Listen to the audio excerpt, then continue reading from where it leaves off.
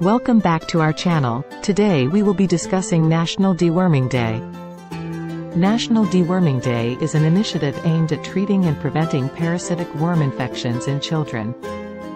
It is observed on the 10th of February every year to create awareness about the importance of deworming. The government organizes deworming camps in schools and communities to reach a large number of children. The program provides free deworming tablets to all eligible children between the ages of 1 to 19. Parasitic worm infections can lead to malnutrition, anemia, and impaired cognitive development in children. Deworming helps in improving overall health, boosting immunity, and promoting better growth and development.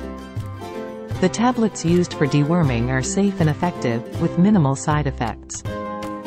National Deworming Day has been successful in reducing the prevalence of worm infections in children.